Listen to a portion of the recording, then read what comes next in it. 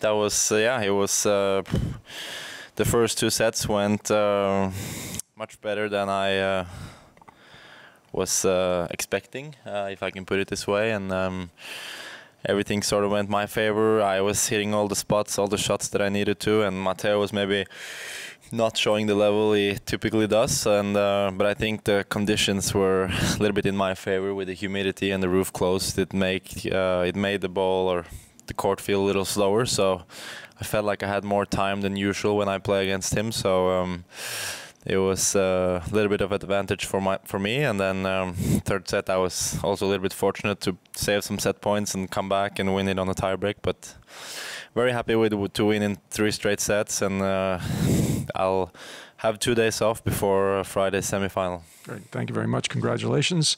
Name and affiliation, Chris. Go right ahead. Congrats, Casper. Chris Otto with US Open. Yeah. You talked about making it a priority to perform better at the Grand Slams before the season, and you've done that. So my question is, are there any secrets or any discoveries that you made along the way to help you get the most out of yourself?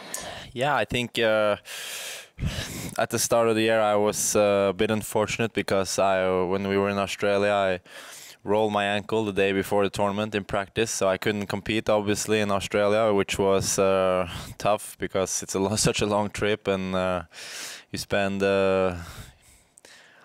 over 40 hours back and forth on the plane. To not play a match in Melbourne was a little bit obviously disappointing, but I knew that when Paris came along, I was starting to feel better on the clay, especially, and finding my form, and was trying to think, there are 3 Grand Slams left of the year, and let's try to take the chances I may get. And during Paris, something clicked, and I feel like I this year have sort of figured out in a better way how to play 5 sets, and knowing that it's very different from playing best of 3 sets, and it often becomes much longer matches and a lot of back and forth, and also sometimes realizing or knowing that you can sort of let one set go every once in a while if you to save some energy for the rest of the sets. So I think I've matured and learned how to play 5 sets better than I did last year.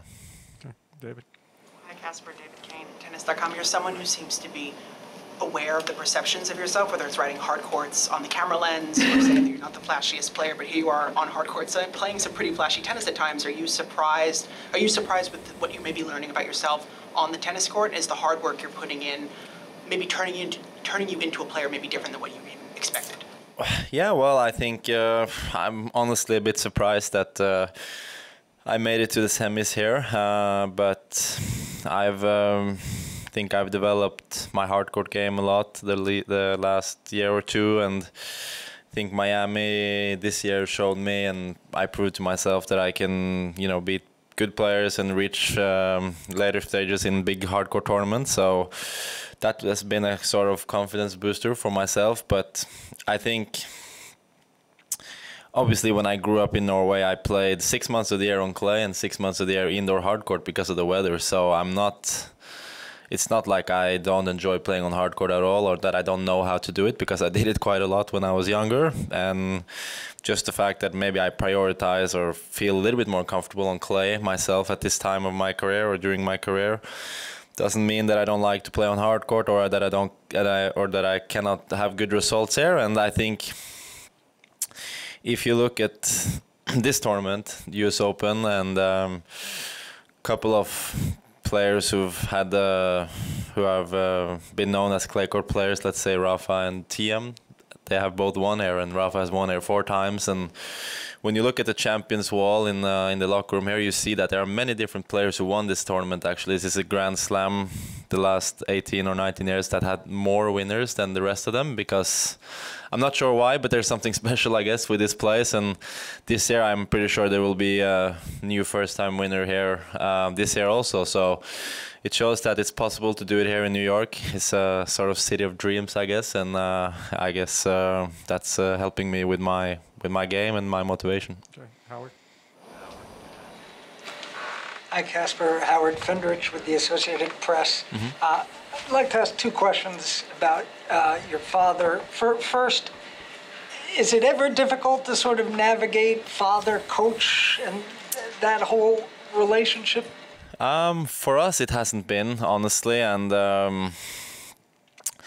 my father was fairly young when I was born. He was 26, I believe. So I think he just, from when I was born, I'm not sure if he had a plan with me to be a tennis player or whatever, but my father enjoyed doing, different sports with that contains a ball. So, and tennis, golf, soccer, whatever it is, that sort of what we call ball sports is something my father enjoyed, and he enjoyed taking me to those places where I could do that, either tennis or soccer or golf. So he enjoyed taking me, playing around with me, and I think from a very early age I enjoyed it too, and had that sort of competitive mindset that I wanted to be as good as I could be. And I think my father also saw that since I was young, and has helped me and pushed me from a young age already. And I think I said the other day that even though I'm still pretty young and new in this circuit, I feel like I've been living a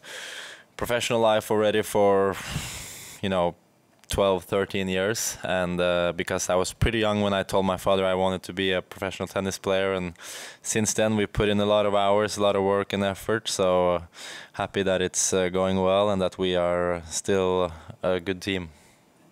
With coaching allowed here, how much of an advantage is that, and how much help can you get, or have you found yourself getting from him during this tournament? And like many kids with many parents in many different areas of life, do you ever think or say, come on, Dad, leave me alone?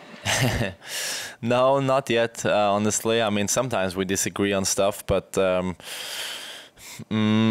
coaching rule is a little, what should I say, there are some gray areas in it, because it's not too easy to know exactly what is allowed or not, because when it was first introduced, I remember I lost the second set, I think, in the semis of Montreal against Hubert, and then he went out in the bathroom to do a change of his clothes, so I had some spare time on the bench, so I walked over to my box and asked them a little bit, and my father, what do you think I should do or change, in this set? And then the umpire actually came down and told me that you're not allowed to communicate that much. Like, you're supposed to keep it around 3 to 4 seconds, and the player is not supposed to talk too much back to your team. It's more like getting messages from the team. So the coaching rule is still like new, and we don't exactly know how it works, but it's been helpful for sure. And mostly for the coaches to feel like they can actually tell you something without being warned for coaching. I think that's very helpful. And yeah, like I said, there aren't that much of a dialogue, because in the end of the day, we only have 25 seconds between the points, and 20 of them, if you have to get your towel, goes to wiping sweat or getting new balls and getting ready for your routine and for the next point. So there aren't that much that you can talk about, but it's helpful for sure. Matt? Matt Futterman from the New York Times. Your father was just in here before, and he said that he worked with you very closely until you were 16. Then there was about a 2.5-year gap, and then you're back with him, and that it was you who said, "I want you to coach me." What was it that made you want to work with your father again at 18 after you'd heard other voices for a couple of years? Yeah, even though for those 2-3 years when I had a different coach or help from another coach, he was still sort of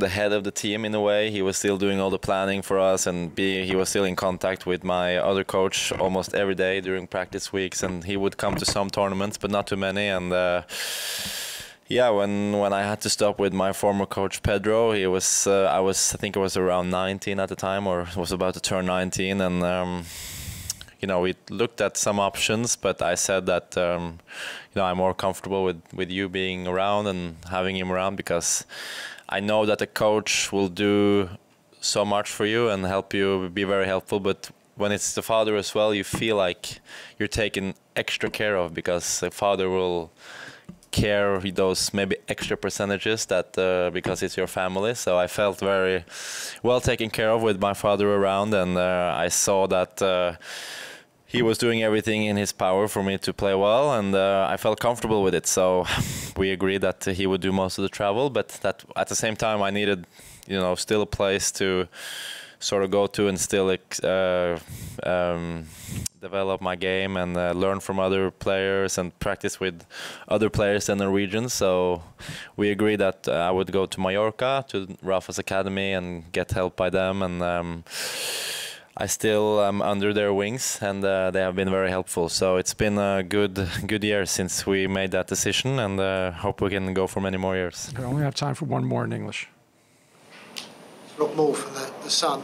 If it is Nick Kyrgios in the semi-finals, we'll obviously talk about the chair throwing incidents, the comments you two have made on social media. How do you talk about your relationship with Nick, and how do you assess him as a player and as a man, please? Well, I mean, I think he has, first of all, taken big steps in his tennis this year, because he has proven that obviously he has been a very, very big talent since a teenager already, and beaten the big guys already since he was 18, 19 years old. But this year he has proven that he can do it for many matches in a row and weeks in a row, week in, week out, to be there and play well. So that's exciting to see. It seems that he's really gone in for it this year and given it a real shot, because he was close to being top 10 some years back, and then I'm not sure what happened after, but he sort of fell down a little bit in the rankings and has been a little bit up and down. But now he's back to, I think, where his game belongs and where he belongs in the ranking. And he's unfortunate that he didn't get points for Wimbledon, because otherwise he would be top 15 again and close to top 10 probably with this result here. So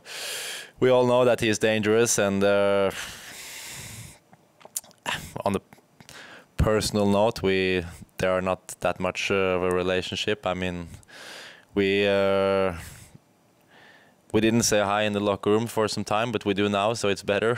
So there were a time where it was a bit probably tense after things were said back and forth, but he actually came to me in Labour Cup last year and congratulated me when I won my match, which was nice. So I think it's easier now, and things have been forgotten, things have been said, but there's no need to dwell on the past. So I mean, he's exciting player always to watch, and you never know what's gonna come out of his racket or his mouth. But in the end, at least he came to me and said that he was happy to see me play well, so it was nice. Okay.